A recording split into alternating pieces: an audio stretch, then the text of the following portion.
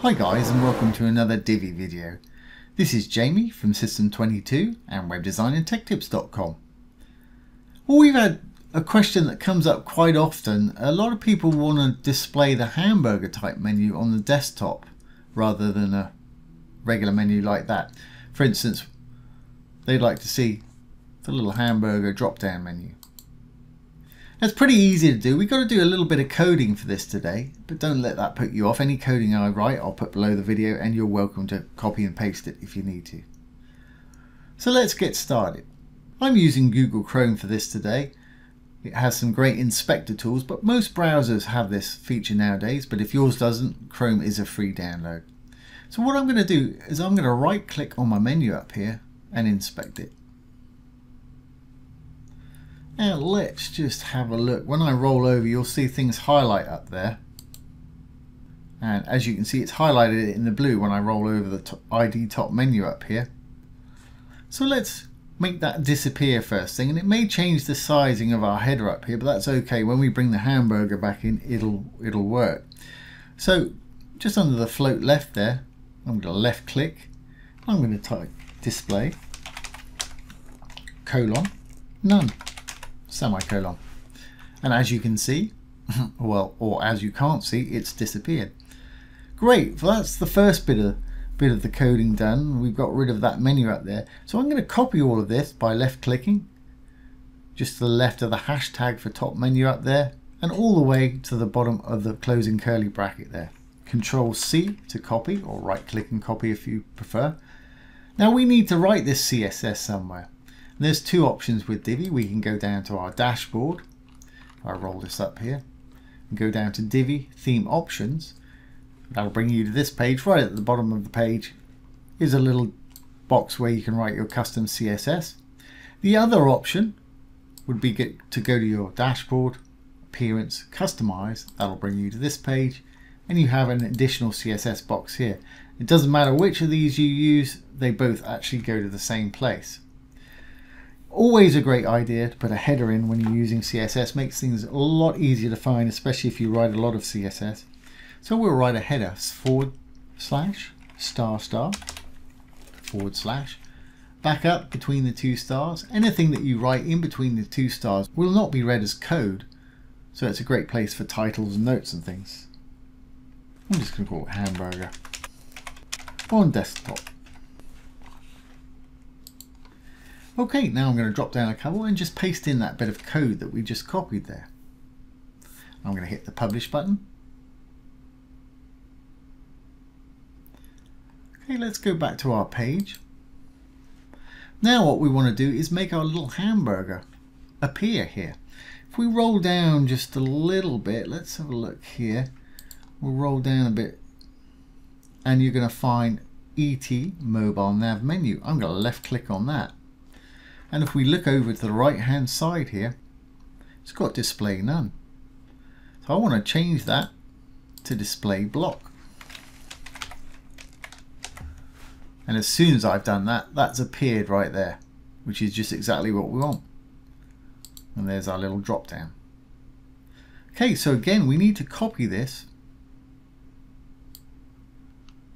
and take it to our customizer or wherever it is you put your code. Drop down another couple and we'll drop that in there. Now we can actually delete anything that we didn't write or change. For instance, the float right and the float left up there. I'm going to select that. Doesn't do too much harm leaving it there, but you don't need it twice.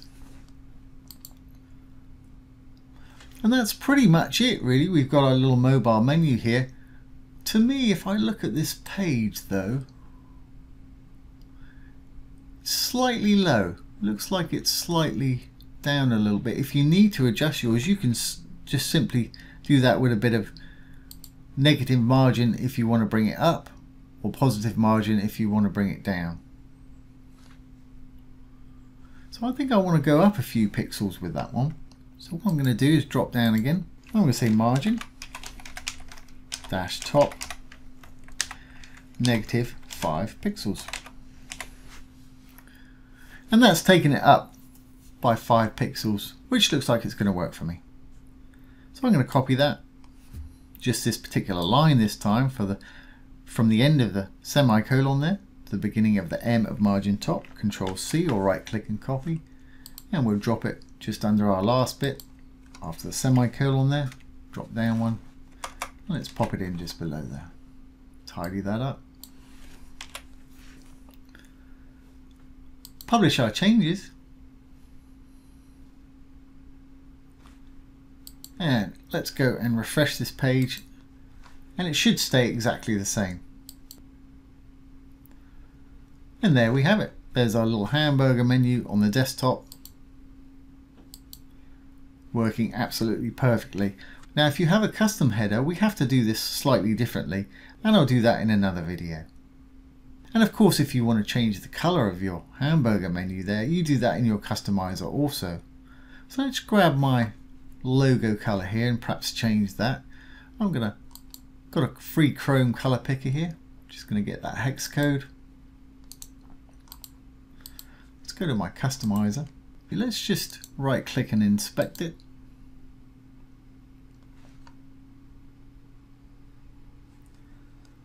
And we'll open this up, and it's actually the before right here, the color of it. To change the color of it, I'm just going to drop down. I'm going to say color colon. I'm going to paste in that hex code. I've got to put a hashtag in front of it, and that's changed it to the color we want there, which is great. So I'm just going to copy this and the top line, Control C. I'm going to drop it down over here. I will have to add a curly bracket on the bottom. Every time you have an opening curly bracket there, you've always got to have a closing one. So let's put one of those on the bottom, and we should be good to go. Let's publish our changes. Go back to our page, refresh, and there we have it. There's our little drop down. It matches our logo in color, and it's going to work fine.